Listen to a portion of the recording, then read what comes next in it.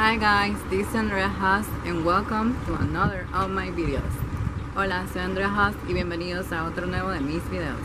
Oh, it's magic, you know. Never believe it's not so. It's magic.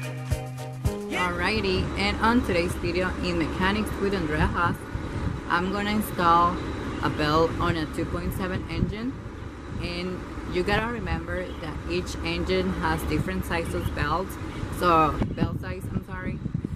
And I'm gonna install it in a 2.7, so I just went and got a 32, 34, 36 extra large belt for a 2.7 engine. So make sure to check the size on your engine first, and that it's gonna depend the belt that you have to use.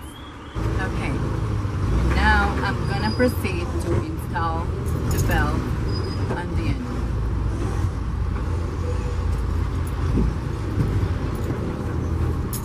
So make sure to wobble it.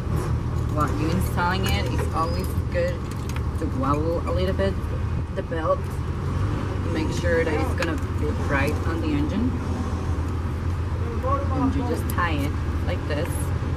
Make sure it's tight enough. That should be good. Okay, and that's how you properly install an engine belt. And obviously, as every time that we're working on an engine, you gotta make sure to check the oil at the end. So that's why I got the oil over here. And you can use basically any oil, but if you have olive oil in your house, it's way better because it's gonna make the engine be healthier and gonna make it last longer.